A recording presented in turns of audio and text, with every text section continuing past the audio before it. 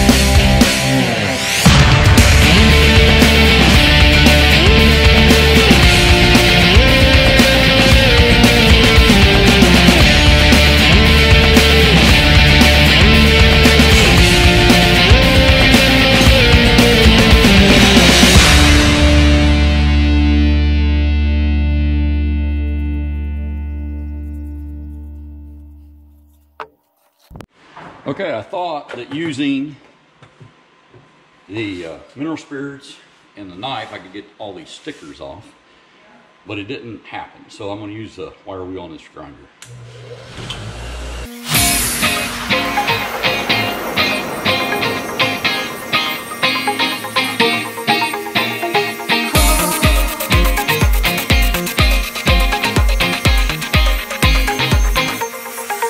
But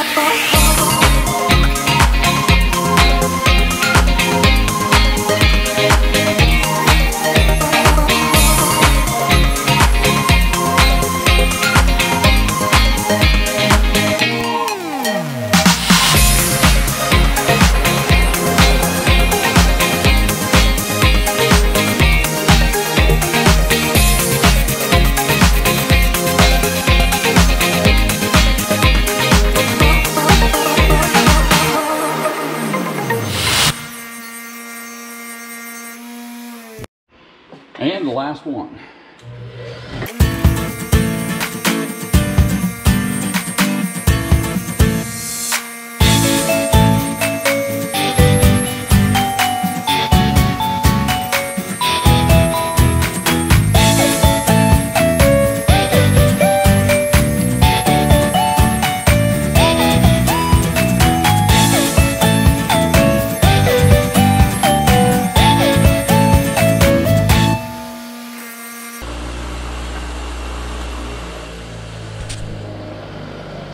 Alrighty, so then wipe it off with mineral spirits, and I think we're ready to paint. Okay, so I've got the pipes and the fittings cleaned, and it is amazing when you even just picked them up prior to wiping off of that mineral spirits. Like I said, they were greasy, and also that whatever that black coating is would come off on your hands. And now they're pretty much feel totally clean. So what I'm going to do, and I don't know if this is the best way to do it, but I'm going to actually assemble this rail on this trailer and then spray paint it here in place. And then we'll take it in and put it on the wall as one unit. So here we go.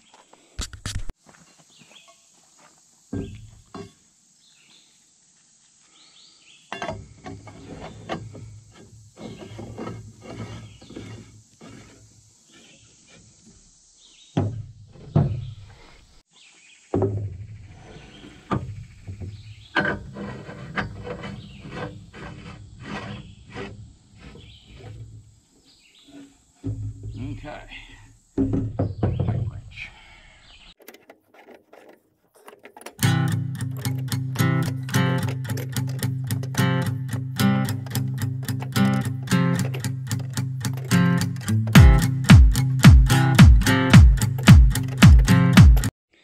So the goal is to put this together so it's tight and it doesn't have to hold steam pressure or anything, but I don't want it to wobble.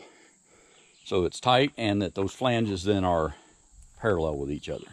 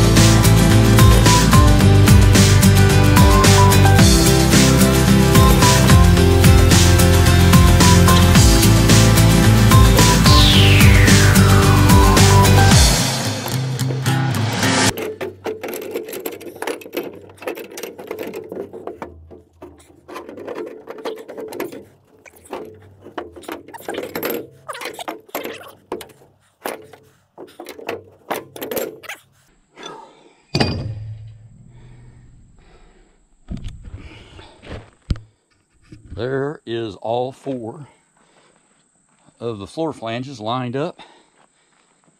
I ran out of trailer, so some of it's sticking out here. So that was 3 5-foot pieces of pipe, and 1, 2, 3, 4 fittings. I wouldn't think I'd add another foot, so it's probably 16 foot.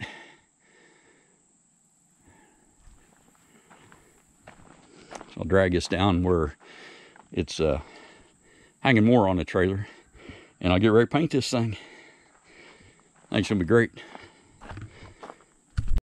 Okay, so here it is with most all of it on the trailer. Went diagonal. All the floor flanges are lined up, and the pipe is tight enough to not wobble. So I'm going to get ready to spray paint this thing. The mineral spirits has dried. Didn't take long out here at this temperature, but I'm going to wipe it down one more time, I think, and then get ready to spray paint. All right, so I've got these white painter cloth. They're just like a heavy paint towel or paper towel. And what I'm going to do is wipe that down, and if no black residue come off on the towel, I'm going to say it's clean enough to spray paint. And what we've got is this Rust-Oleum metallic paint and primer in one, and it's called oil rub bronze. So we've used this on a few projects. We used it on our light fixture, and it seems to work really well. So let me get started.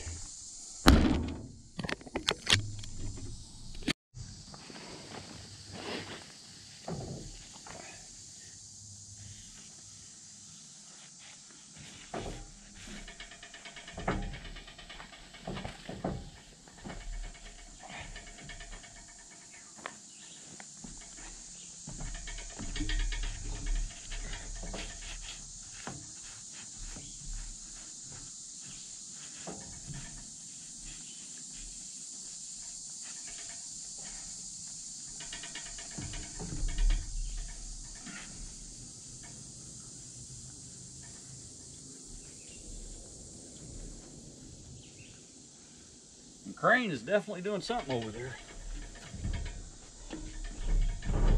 They had in the news the other day they're supposed to be doing airstrikes, and we've been seeing a lot of helicopters. Haven't really seen anything else. Hopefully that's not giving away some kind of classified information or something. I just think it's awesome to live someplace where that goes on. We used to live on Cordery Lake down in Brown County, and we're entertained by Atterbury quite a bit. In there they had the A-10 attack planes come over along with F-16s, doing gun runs and dropping ordnance.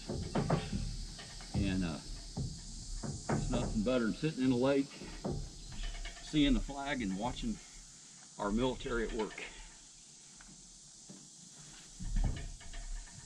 If you're like me, anyway. You know, I suppose some people wouldn't like it.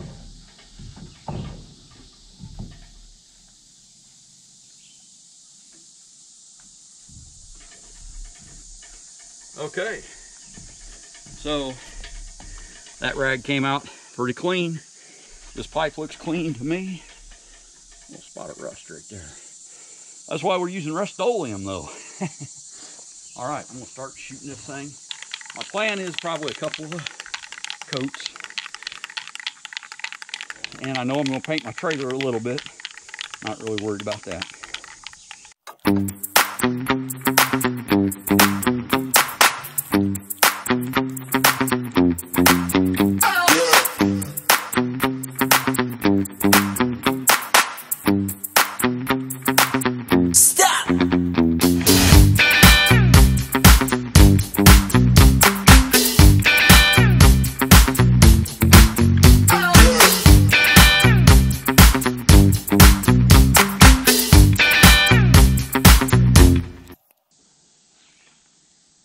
Drip sweat on it. That wasn't good.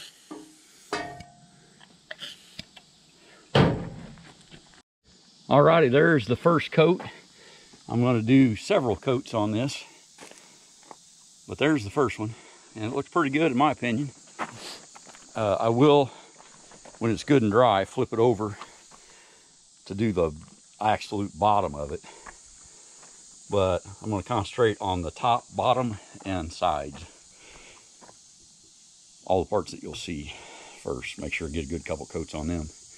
All right, well, let this dry for a while. Go and watch a little bit of the Xfinity race and come back.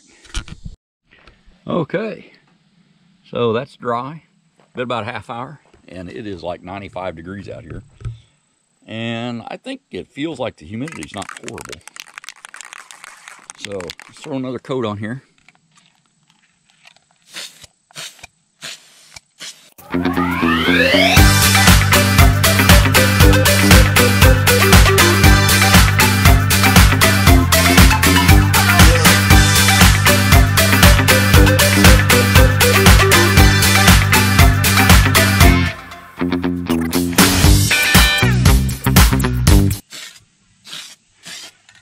Alrighty, let that coat dry.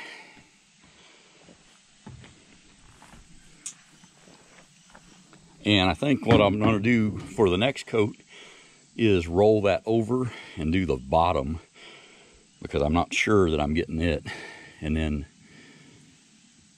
put it back and do one final coat on the top. When that dries, we're going to go mount this thing. All right, let's paint the bottom side of this.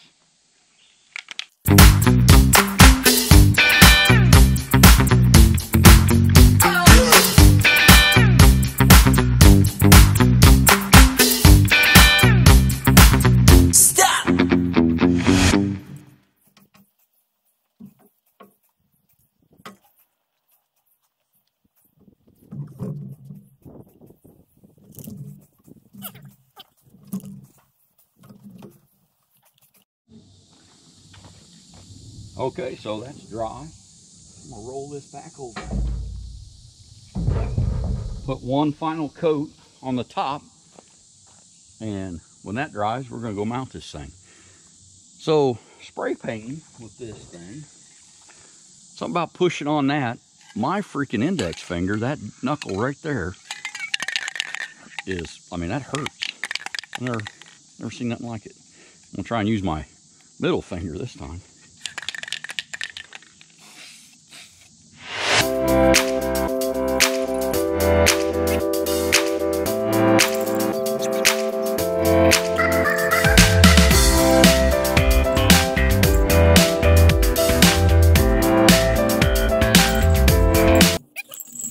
One can just barely did not do this, but I don't want to spray splattery stuff on it, so let's finish that with the other can. Again, using my middle finger. Oh yeah.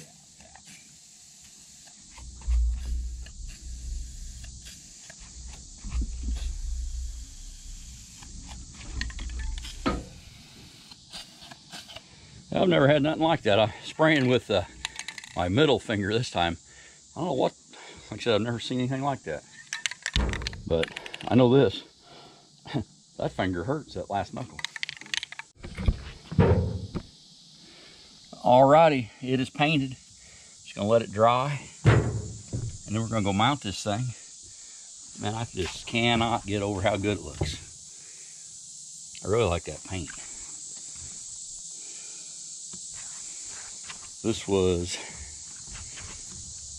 Rust-Oleum metallic paint and primer in one, oil rub bronze, and I'm telling you what, it looks good.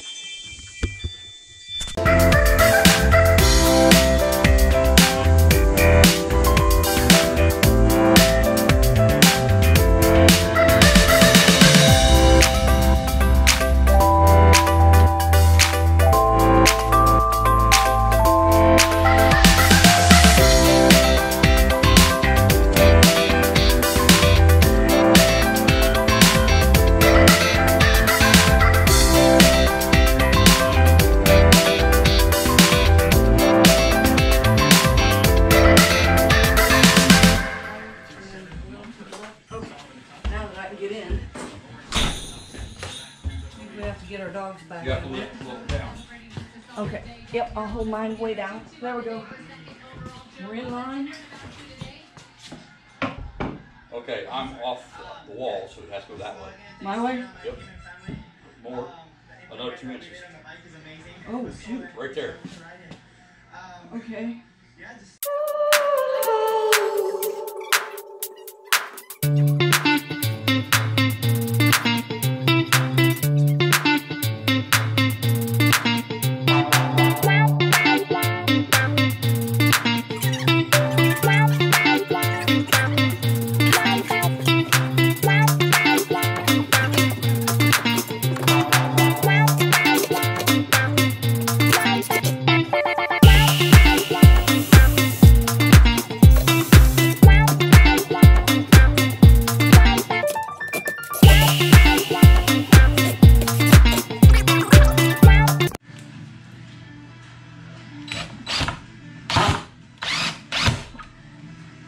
You like my handrail? I love it. It's awesome.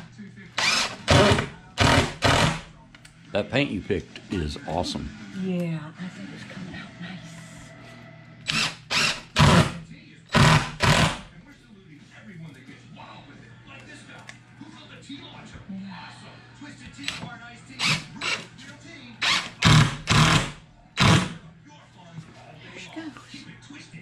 Beautiful. You can make it up and down the steps now. Well, you have something to hang on to anyway. Yeah. You're not just winning it. Right. If you don't make it, it's not because you didn't have anything to hold on to. Right.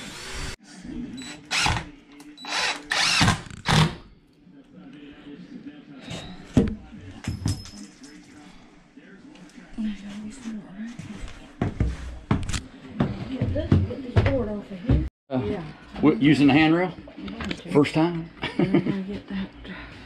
Don't turn that light off. Oh my, that's just gorgeous. It'd probably take up to 24 hours this paint to totally cure, but Yeah, wow. Nice. what I like about it is you have room to get your hand in behind it, but it's not Yes. blocking half your steps. I like that it's a good grip for my hand. Yeah.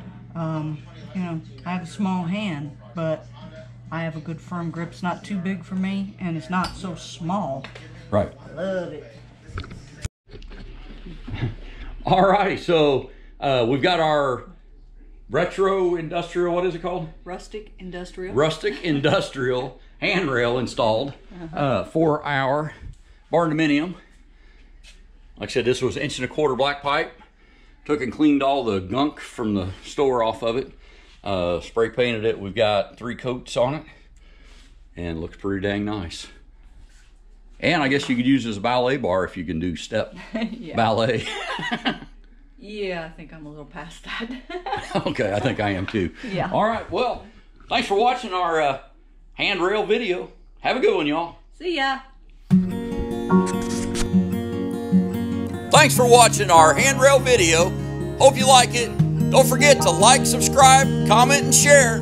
Have a good one, y'all. Appreciate you.